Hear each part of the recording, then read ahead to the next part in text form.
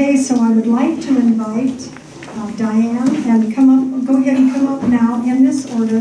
Diane, we're going to share with you today Jessica, Carla, Kelly, and Dawn.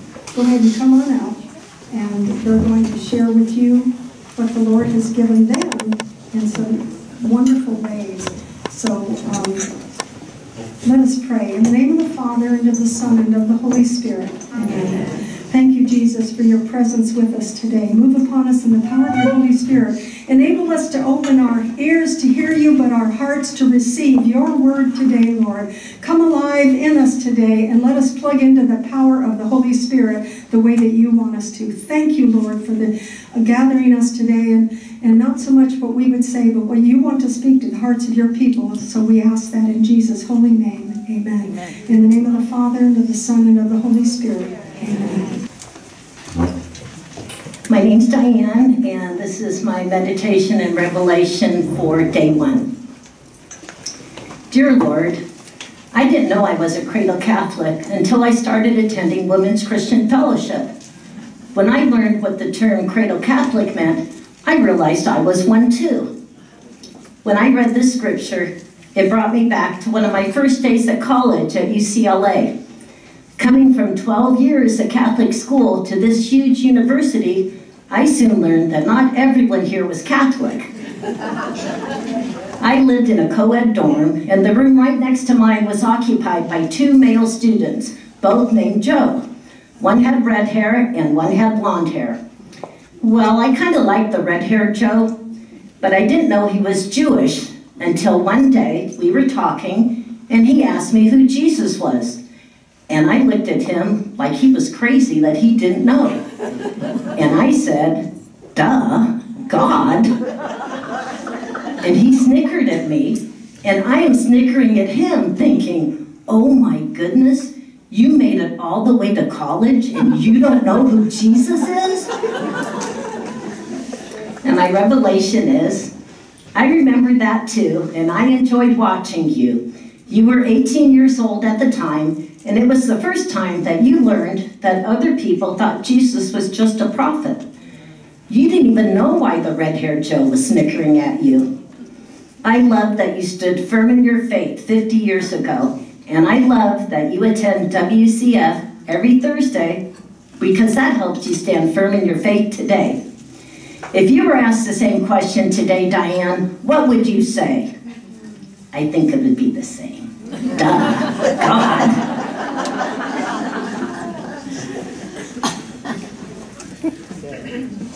Hi, I'm Jessica, and I'm week 1, day 2. Share your thoughts with Jesus in regard to his light in your life. And I wrote, God is so good. I was working on this lesson when I attended daily mass on Monday, and the gospel was about not hiding our lamps under a bushel. In reading Bishop Barron's reflection for the day, it brought so much light to this question for me. Bishop Barron wrote, light obviously isn't for itself, rather we see things by it. It illuminates things upon which it shines. We are light by which people around us come to see what is worth seeing.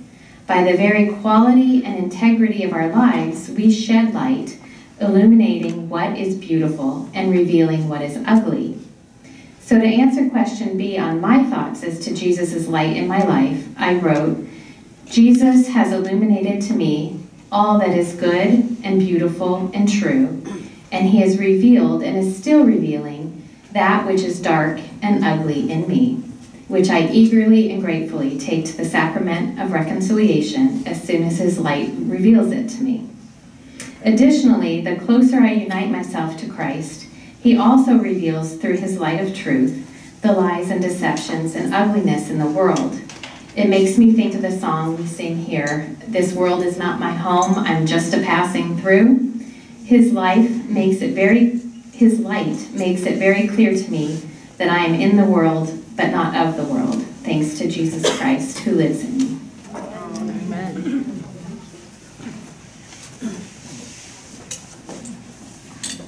Hi, I'm Carla, and I'm reading my meditation and revelation for day 2. Lord God, your word goes forth with power and does not return void, but accomplishes the task for which it was sent. Jesus is that word, the light of the world that transforms my heart into the heart of Christ. Darkness tries to hide, but is overcome by the light. I, like John, live to testify to the light, to you, Jesus. My testimony is what you have done for me and through me. I witness to your agape love of sacrifice to forgive my sins and redeem me. My witness testifies to the power of your light, your power to change my heart and my life, to bring about peace, love, and joy from a life of anxiety and bitterness. By your light and my witness to it, others will come to believe.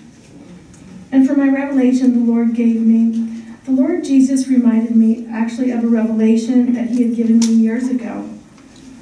It was about the Holy Eucharist. The Lord said that he is present, body, blood, soul, and divinity in the Eucharist. It looks like a wafer, but he is present. He compared it to a light bulb. He said that the light bulb has a glass dome, filament, etc. But once it is turned on, it gives light to all of those who draw near. Jesus said this is true with the Eucharist. It is a wafer. Then at consecration, turns into the body, blood, soul, and divinity, and gives light to all those who draw near. Hello, I'm Kelly, and I'm reading my meditation and revelation from day 2. Okay, Jesus, you are my light. When I think of light, I think of clarity. I think of a beacon. Wait, I think I'm reading the wrong one. Oh, here it is, sorry. I can think of light in so many ways. I think of light as being necessary for things to grow. I think of light as helping me to see. I think of light as providing warmth. Different kinds of light can promote healing. And of course, light helps us see when it's dark. All of these examples are literal ways that light helps me, but they all describe Jesus to me too. And then the Lord said, well, go back and replace light with Jesus. I can think of Jesus in so many ways. I think of Jesus as being necessary for me to grow. I think of Jesus as helping me to see. I think of Jesus as providing warmth. Jesus can promote healing. And of course, Jesus helps us see when it's dark. And then my revelation, he gave me a song. I don't write songs, by the way, but Jesus wrote this one apparently. So I got the chorus. Last night I got 2 verses, but we'll just go with the chorus right now. Jesus, you are my light and way. Beside you, I always want to stay. Whenever I'm lost, you come to find me. Your beacon of light, it helps me see. Jesus, you are my light and way.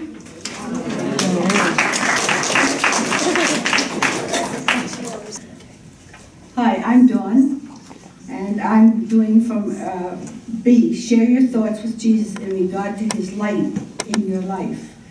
And the thing that took me was I didn't know I was in darkness. And so when I finally, with this scripture, I had to write it down, and it's always been very meaningful to me, and it comes from Colossians 1:13-17.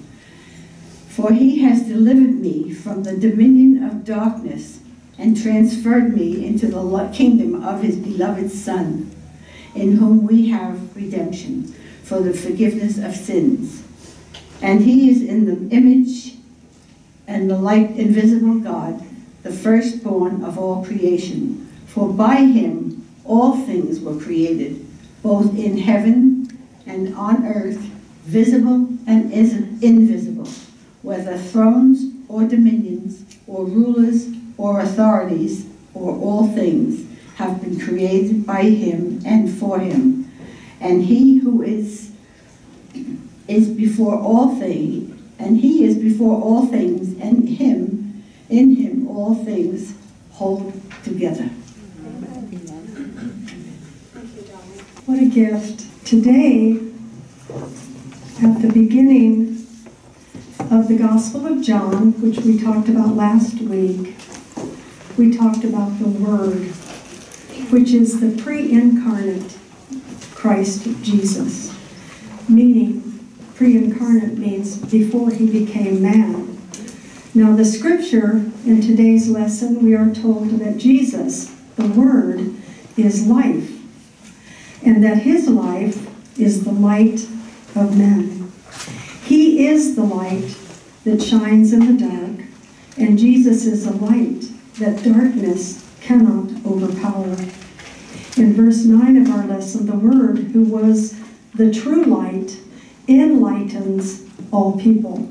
So these first verses of the Gospel of John are telling us of Jesus and his presentation into the world, his incarnate as man, fully human, fully divine. And so that's what the light brought into the world. Jesus is Word, light, and life. Now, Jesus is the Logos. And Logos refers to the revelation of Jesus Christ as the Messiah. Now, Logos gives us, through Jesus, the mind of God, the pattern and the plan of God made incarnate.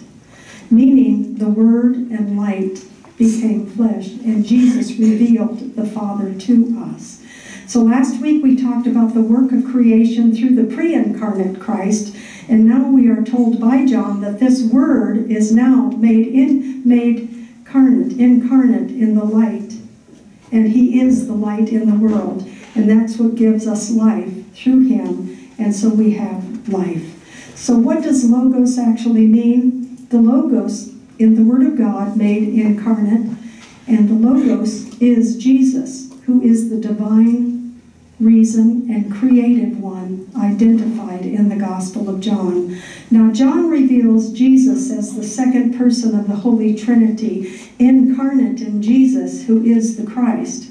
Now, the Jewish people were waiting for this Messiah, the Christ. Now, I have to tell you this, when I was young, I thought Christ was his last name. So anyway, but I discovered that it wasn't. We all learned, don't we, Diane? So Christ is not Jesus' last name, but Christ means the anointed one, the Messiah.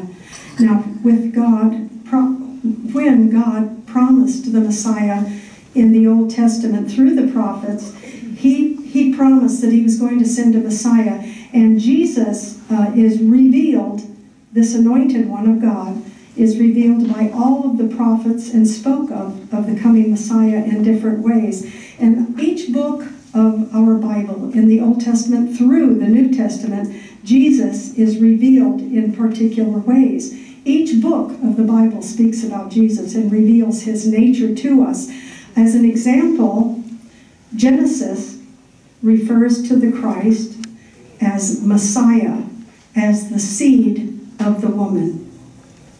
Exodus refers to the Christ as the Passover, the Paschal Lamb, the Lamb of God.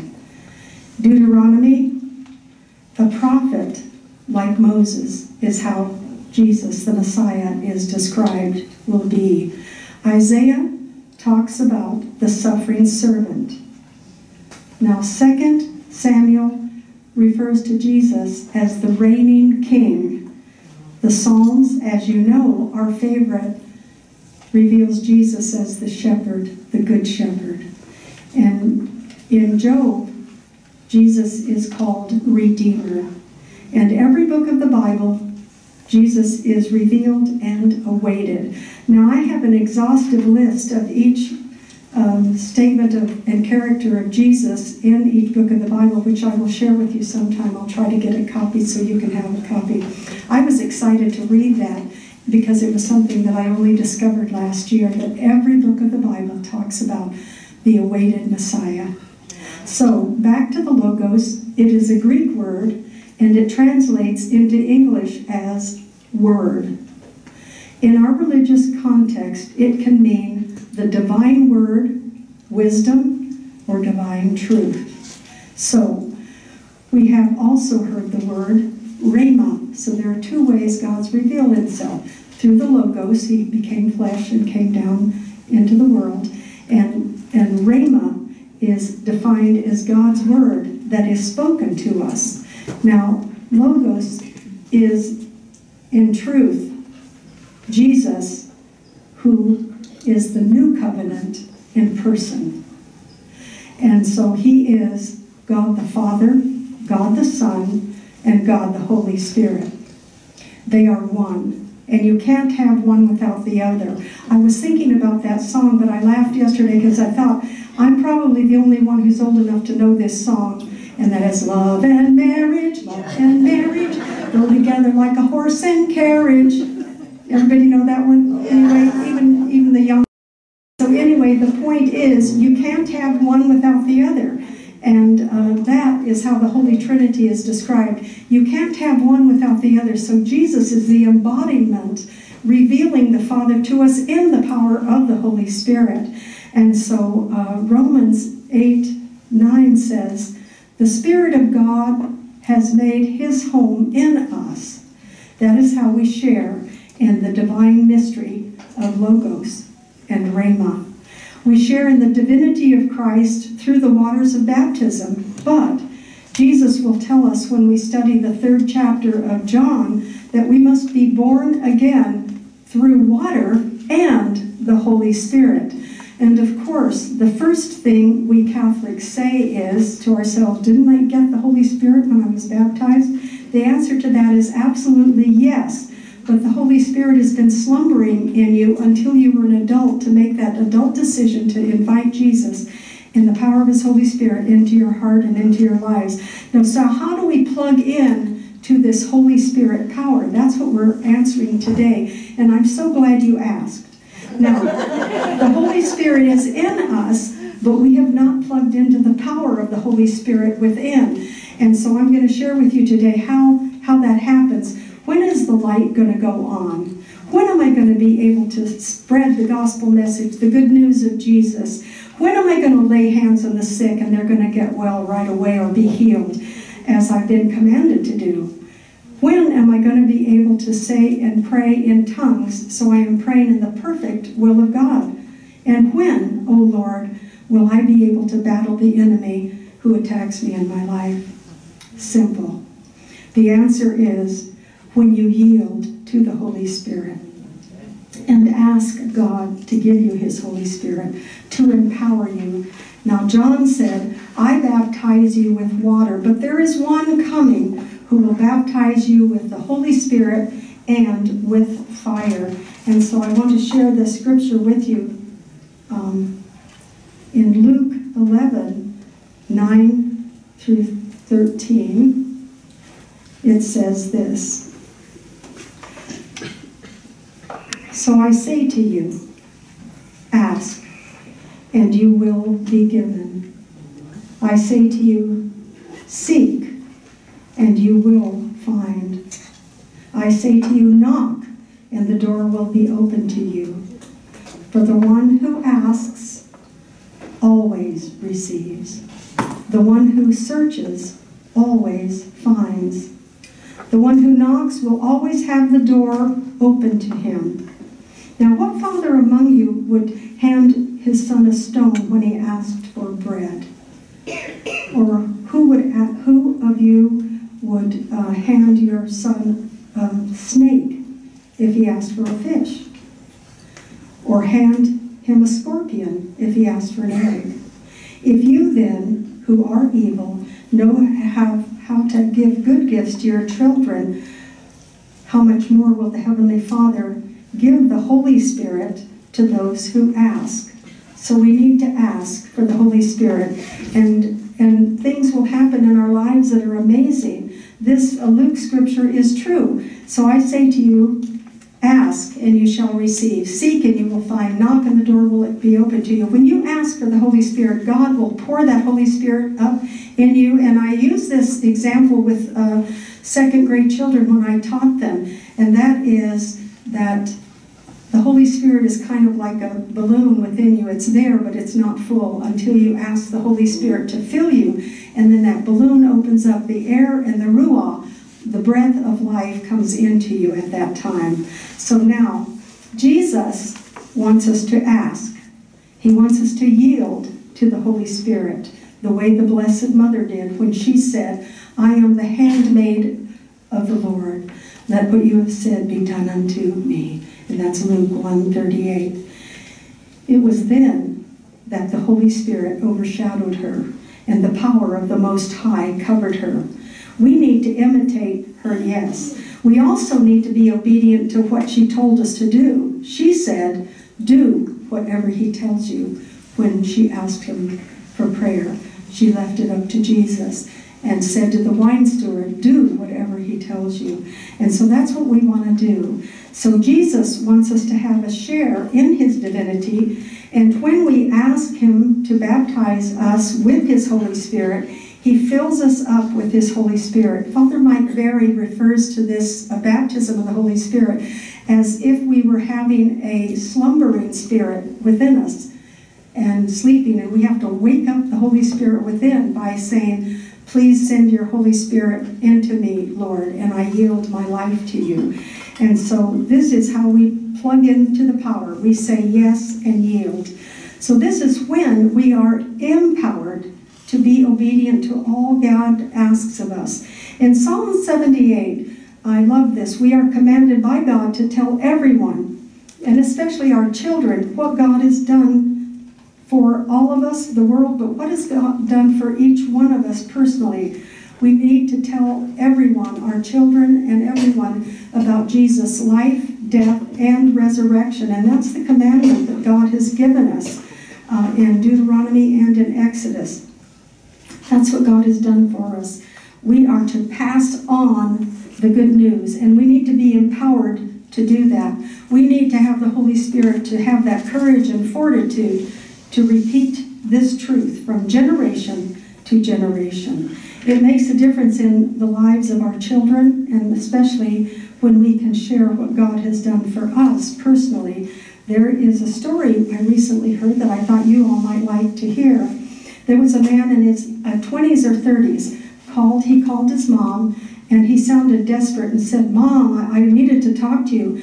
I just have to talk to you about something. She said, okay, son, what is it? I was planning on committing suicide. I'm at my kitchen table, and I have the gun on the table before me. And every time I pick it up, a song comes to me from my childhood that I heard when I was in the children's ministry in MOPS. The song was, Jesus loves me, this I know, for the Bible tells me so.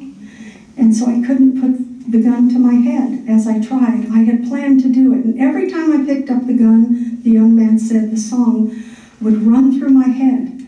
I put the gun down, picked it up, determined to kill myself, and the song would come again. But I decided to call you instead and tell you I remembered how God loves me.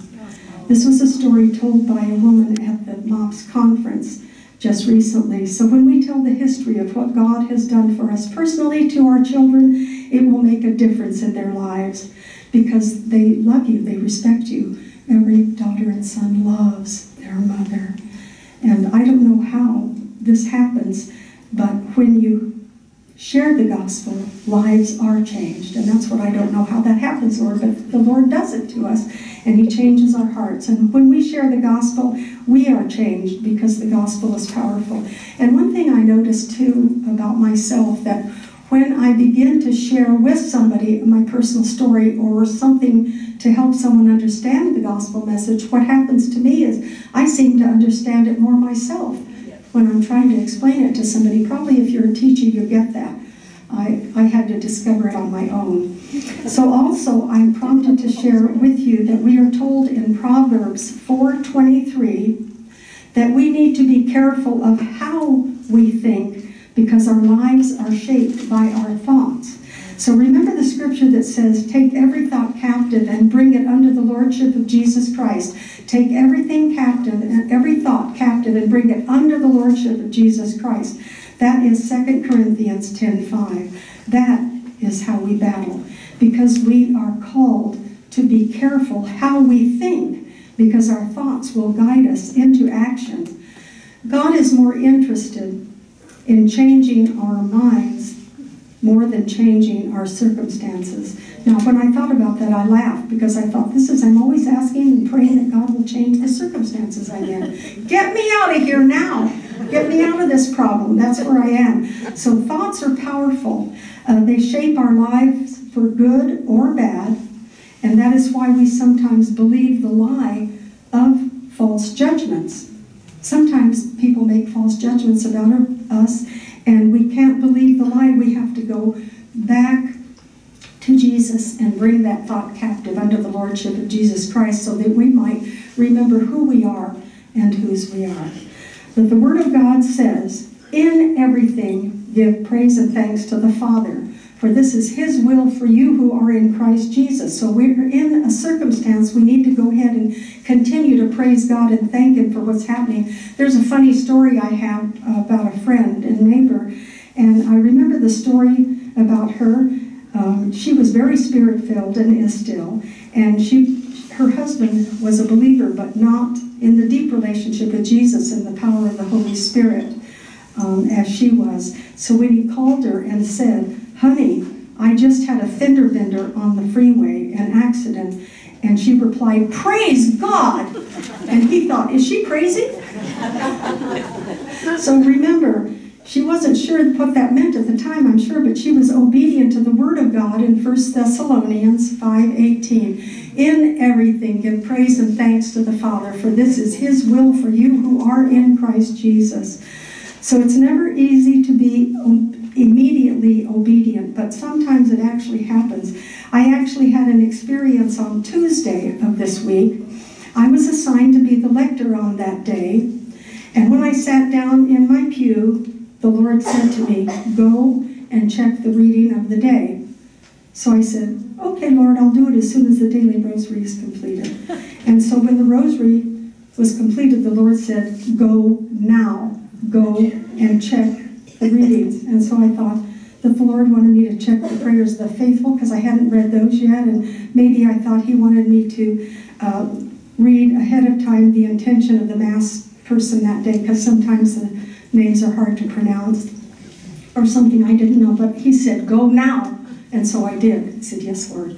And so when I looked at the readings, they were not the ones in the Magnificat that I had practiced the night before. And not only that, but there were two choices, and I said, "Whoa, what do I do now? Which one do I read?" And so I went and told Zaida, "Guess what, Zaida? The readings aren't up there that I practiced last night in the ones in the Magnificat." And she got her eyes big and said, "Oh dear. Okay, so let's go ask Father." So we went and we asked Father, so he told me what needed to be read. But not only that, the readings blessed me so much because they were very familiar to me, but the joy for me was the Psalm 126 that I read. The Lord has done great things for us. The Lord has done great things for us. The Lord has done great things for us. And I think most of you know the Lord gave me the words to that song, and we use it in our Masses on the retreat and other Masses too, because it's so fun. The Lord has done great things. And the way the Lord gave me that song at one time was I was in the car, and I was just singing to the Lord, just loving the Lord. And I just began to sing that song. It wasn't any song that was written that I knew or even the tune. So I just was praising the Lord in the car. And so I got home and I opened up my Bible just to read. And there it was, Psalm 126, "The Lord has done great things for us." I saw, wow, I didn't know that, Lord. It was the word you were getting me to sing. I love it. So sometimes we just go for what we can do. And so the gospel was Jesus saying that day, "My brothers and my mother and my brothers are those who hear the word of God and act on it." So there was my example of Rhema. I said, wow, that's Rhema. You spoke to me, Lord, and I did act on it. Yippee! So I want to invite you today to receive the baptism of the Holy Spirit. And in our prayer, if you have already received the baptism of the Holy Spirit, I invite you to renew your commitment to Jesus. But those who have never received the baptism of the Holy Spirit before, in just a few minutes I'm going to ask that you stand for that. So, how did John go about baptizing? He called for preparation. How do you get ready for company? Me, I dash through my house, try to clean off the table, and I put it in bags and stick it in the computer room. It's not a good idea, but that's how I prepare. I try to hide everything. And so we can't hide our sins from God, right? We can't hide. But we clean our home. If somebody's coming, we take a bath, we wash our hair, get ready. And so John the Baptist was calling everybody to prepare the way and get ready for the spiritual preparation. And so being a priest, he was of the priestly line, remember that. He knew and understood the need for purification. Because when a man entered into the temple, the very first thing he did, we learned in Exodus, they would wash in the bronze basin before they could enter in to the temple. And it was a sign of purification for them, as well as they would confess and turn away from their sins. Now, they would lay their hands on that lamb, and the lamb would be slaughtered. They confessed their sins on the lamb or whatever animal it was, and their sins would be imparted to that lamb, and then the lamb would be slain. That's why John the Baptist is going to say, "Behold the Lamb of God who takes away the sins of the world." Now, the words of the psalmist come to mind. "Have mercy on me, O God, in your goodness." I don't know if you know that song. "Create in me a clean heart, put a new and right spirit within me. Cast me not away from your presence, and take not your Holy Spirit from me." And that's why we have confession. We can repent. We can go to confession, confess our sins, and walk in purity again with God, because he wants us to have that clean heart.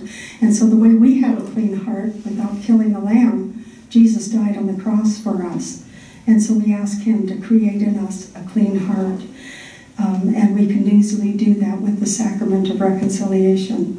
Now, John's baptism called for repentance, a contrite and humble heart, a recognition of our sin, but a sincerity of sorrow, meaning contrite heart for our sins. That's what's necessary for true repentance, and the repentance is away from that sin. And so repentance and baptism is important. Now, baptism is one reality is this. It is the outward action of purification which expresses the inner reality of our heart of repentance. I'm going to say that again.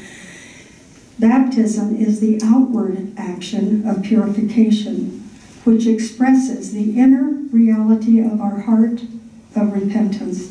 This is why we come to confession. But the reason we want to do that now and receive the baptism of the Holy Spirit is because we were babies when we were baptized. And yes, we received the Holy Spirit, but we did not make an adult commitment, an adult yielding to the Holy Spirit. So that's what we do today. We're going to yield to the Holy Spirit and renew our commitment to Jesus if we've already received the baptism of the Holy Spirit. But more than that, John's baptism was an act of faith that the Messiah was coming. Now, this act identified God's people waiting in anticipation for his coming. So that was the baptism of John, repentance. It's something we continually need to do. But baptism is a once-in-a-lifetime event, because through baptism, our sins and our stain of original sin is washed from us, and all our sins are washed away, as the scripture says in Romans. I'll read it to you, Romans 6, 1 through 4.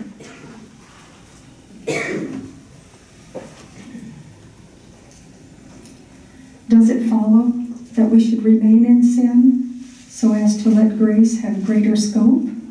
Of course not. We are dead to sin. So how can we continue to live in it? Haven't you wondered that? So you have been taught that when we were baptized in Christ Jesus, we were baptized into his death. In other words, when we were baptized, we went into the tomb with him and joined him in death, so that as Christ was raised from the dead by the Father's glory, we too might live a new life. So we are living in that kingdom right now.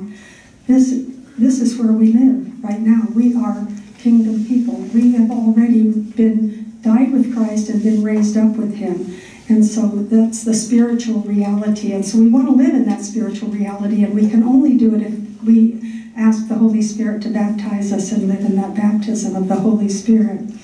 Now, the work of God is accomplished on the cross by Jesus, and that is his most holy and precious blood shed for us on the cross.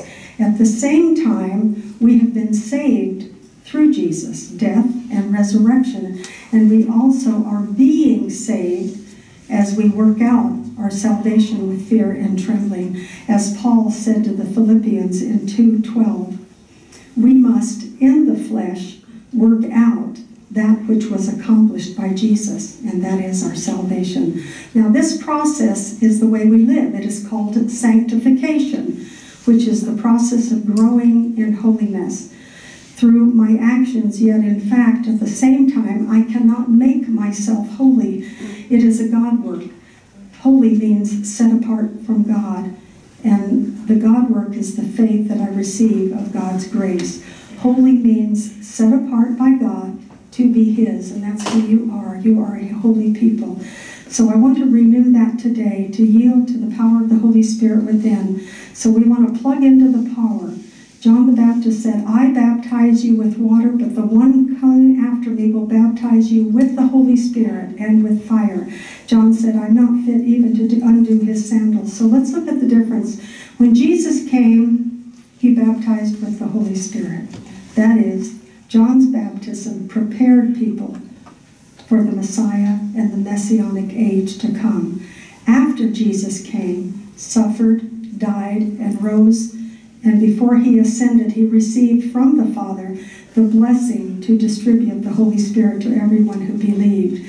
So the risen Lord is commanded by the apostles, and the Lord Jesus commanded, the apostles in Matthew 28:19 to go into all the world to baptize in a way that was no longer a symbolic preparation of repentance, but this baptism would be a sacramental fulfillment of the promise of the Messianic age, which was that prophecy given by Joel, the outpouring of God's Holy Spirit upon us. Now the apostles bore witness to the outpouring of the Holy Spirit on that Pentecost day when they said, this is what God promised through Jesus, to pour out his Holy Spirit. And the people witnessed what was happening, and the people were praying in tongues, and they're saying, tell us, what must we do? And Peter said, you must repent, every one of you, and be baptized in the name of Jesus Christ for the forgiveness of sins, and you will receive the Holy Spirit. So Jesus' baptism is a baptism of forgiveness of sins. John's baptism was a baptism of repentance. So we need baptism of water and the Holy Spirit. So through ordinary baptism, we receive the Holy Spirit. What happens when people ask, do you have the Holy Spirit?